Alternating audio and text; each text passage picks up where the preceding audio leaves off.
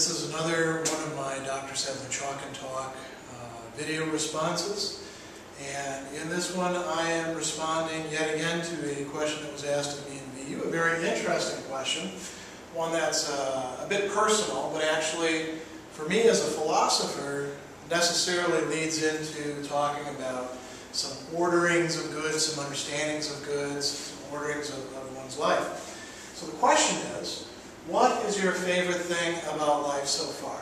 And that's an interesting question. I am 40 years old, so I am at what you could say is the peak in some ways, right? They say it's all downhill from here. As far as mental acuities go, for philosophers, historians, people that are working in the humanities, actually, you're still on the rise until they say, 50s, 60s, sometimes even 70s. Physically, though, you are in decline. And it's also a good age in part because by the time that you're 40, you've experienced, most likely, quite a few ups and downs. You've experienced some successes, some setbacks.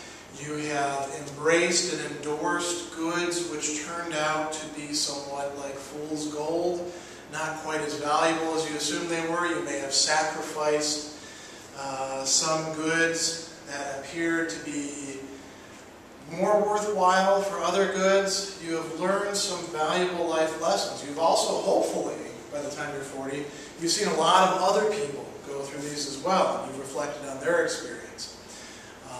So that opens up the possibility, in my view, of developing a better appreciation of what we call ethics in the very broad sense, dealing with how should you structure your life, how should you arrange the goods and the bad things within your life, how should you order them, how should you rank them, how should you prioritize them.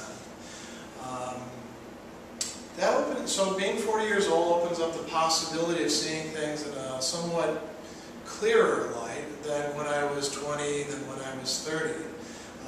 And so what is your favorite thing about life so far? The answer to that for me at one point was studying philosophy and uncovering the thoughts and the dialogues and the interplay of many brilliant minds. Now, actually, if I had to give an answer, and it might be different 10 years from now as well, what is my favorite thing about life so far? I would say the persons in my life. I have learned that people are more important than ideas, that there is a greater value that resides in each person than there is in any abstraction, and that ultimately what makes life most valuable is developing relationships. Now, I'll also sort of let the cat out of the bag. I am a Christian philosopher, so God is somewhere in there. I'll also admit that God is certainly at this point in my life, much less central than within that ordering of persons than God ought to be. Certainly if I compare myself to the philosophers who I work on, like St. Anselm and St. Thomas Aquinas, and earlier Christian philosophers like Hilary of Poitiers and people like that. Now, be that as it may, let's talk some philosophy. So, we have a whole lot of varieties of goods. That's kind of a pleonasm, isn't it? A whole lot of varieties of goods. There are many different ways in which we understand the multiplicity of goods. And the listing that I'm choosing here is actually taken in part from the way in which people like Dietrich von Hildenbrand have thought about it. I'm using some of their vocabulary, but also some that Aristotle uses. I'm also taking something from Alistair MacIntyre, although he's not the originator of this idea. Classically, you could distinguish goods into categories. So what are some of the big categories? Needful things, things that are necessary for us, things that if you lack, you suffer some sort of evil. Some of these are so basic that if you lack them, you die. Food, water, adequate shelter,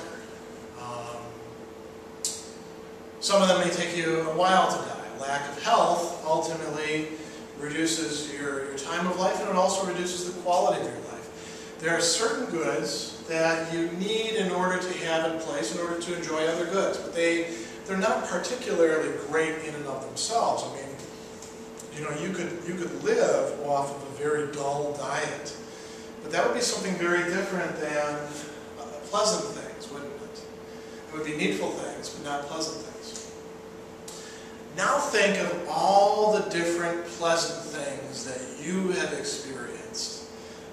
Were I to do that, and I actually run them through my mind, we would need a lot of hours of dead air of me just sitting here thinking, remembering, imagining. There are many different pleasant things, and I'm ignoring the fact right now that we find different things pleasant, that perhaps you don't enjoy cigars the way that I do, or the taste of a bitter stout the way that I do, and I may not enjoy the taste of some things the way you do. And certainly I would find very few people who share exactly my tastes in music or literature or art. Not that big of a problem. Point is, there are many different pleasant things. That's another thing to consider in the range of goods.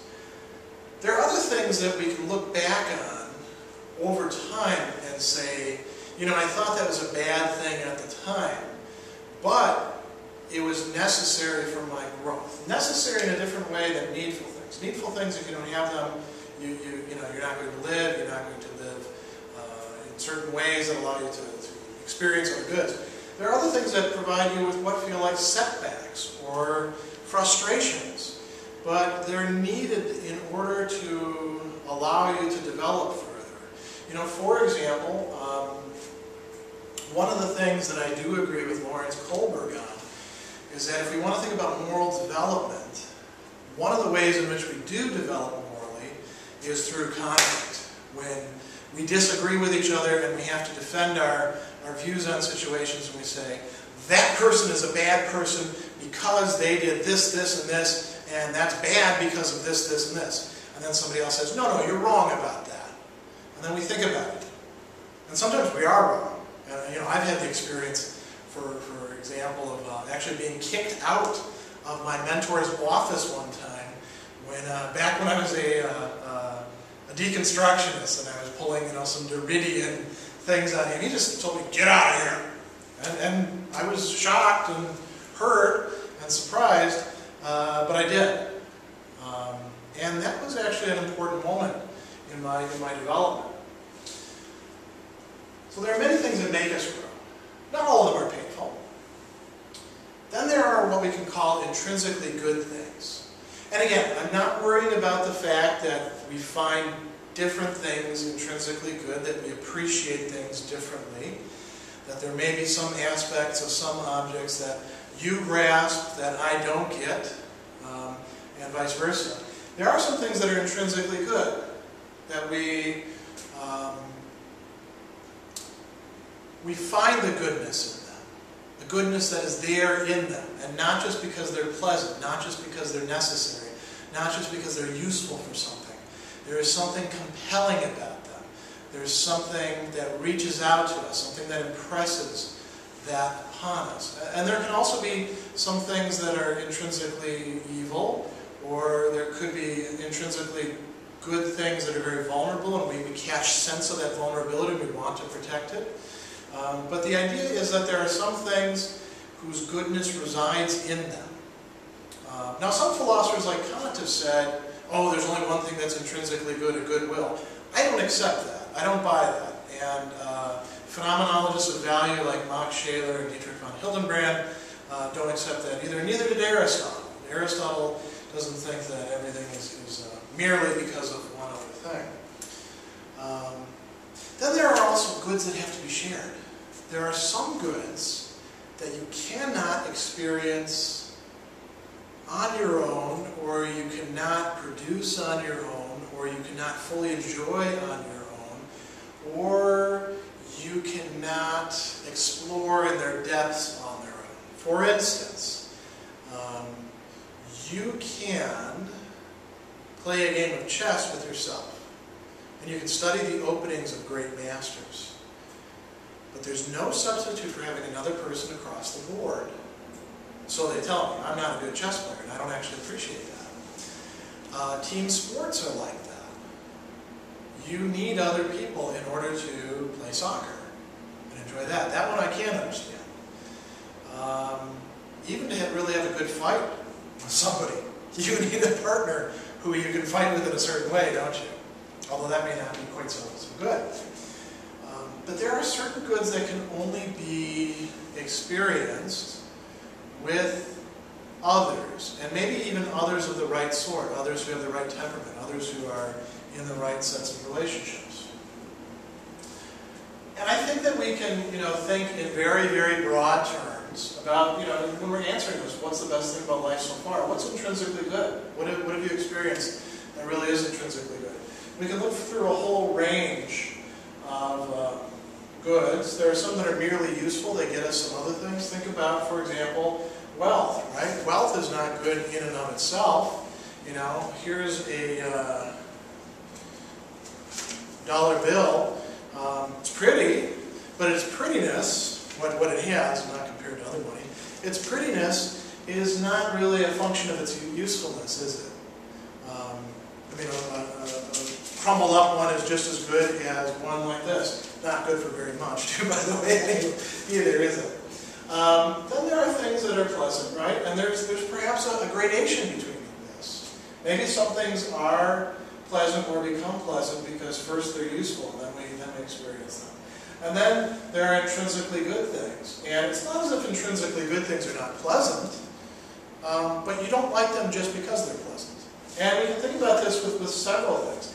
Aristotle, for example, talks about three kinds of friendship. And he talks about it in terms of the friendship of the useful and the pleasant, and then he talks about in terms of virtue. But we could use similar terms about being intrinsically good, appreciating the person for who they are, appreciating your connection with them for what it is, not just something pleasant. And I would say that the relationships that I have had in my life with good friends, with colleagues, with my children, with my family, and with my wife-to-be fit into that category of the intrinsically good, even if they're not always pleasant. And sometimes they actually are quite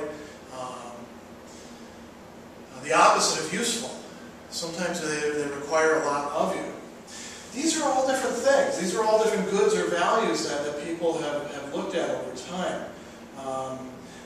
I would like actually to close this by talking about somebody who saw God and persons as very important and saw a use for all of the rest of these, but decided that wisdom was best. And that is the King Solomon, at least as far as we know him through Scripture, which might be a little bit overblown, but he's credited as being a philosophical type, and I think that he really is. Here's how the story goes, at least with one of the versions. God actually says to him, "What do you want? I'm going to give you any one of these. You pick." And he thinks, and then he says, "This is a bad job that you've got me with this huge, numerous people that seem to be completely unmanageable. I'm going to need some wisdom if I'm not going to totally screw it up."